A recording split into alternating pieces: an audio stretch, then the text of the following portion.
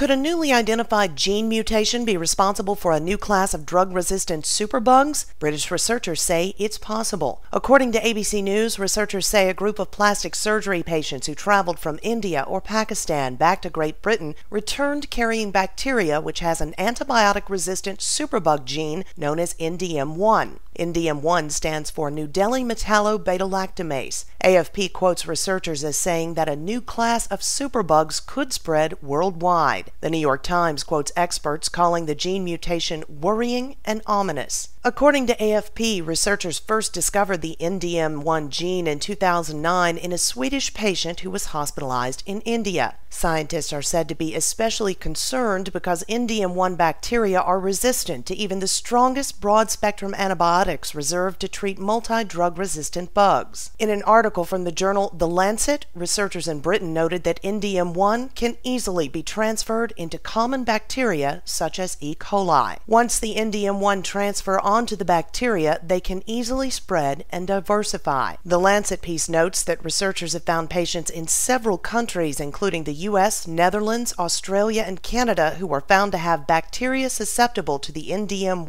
Superbug gene. Scientists have said that NDM-1 was impervious to all antibiotics except two. In The Lancet, scientists conclude that the potential of NDM-1 to be a worldwide public health problem is great and coordinated international surveillance is needed. However, regarding the severity of the bug, as Dr. Martin J. Blazer of New York University says in his interview with the New York Times, it's too early to judge. For more information on this topic, visit the link below.